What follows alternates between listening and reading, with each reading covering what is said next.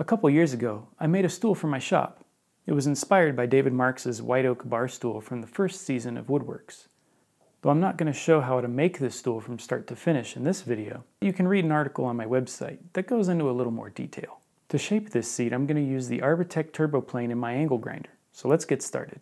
The seat on the bar stool starts out as a 16-inch square seat blank with 4 legs laminated into it. The first step to shape the seat is to center and trace the template onto the seat and remove the waste with the jigsaw. Next, I fix the template to the surface of the stool using hot melt glue. With the template face down at the router table, I use a pattern routing bit to remove the excess material and bring the shape flush with the template. The template is easily removed with a putty knife.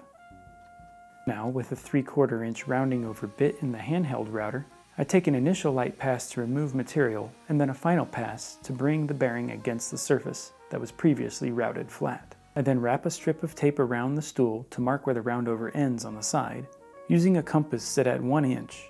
I then mark a boundary to designate the shaping location. This is where the fun begins. I use an angle grinder outfitted with the ArborTech TURBOPlane and sculpt the waste from the edges of the seat. A link to this tool will be in the description below.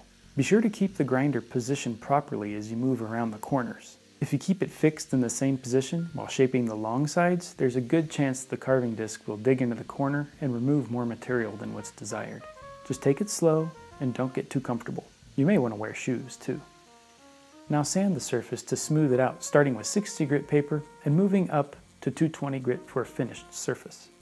Now flip the stool on its feet, mark another boundary with the compass set a little wider than before, and start in the center of the stool, working your way out. Use a sweeping motion to shape the seat, starting with a light touch to the surface and applying a little more pressure as you reach the center, then lightening up as you finish the motion. Keep doing this on both axes so the sculpting is symmetric.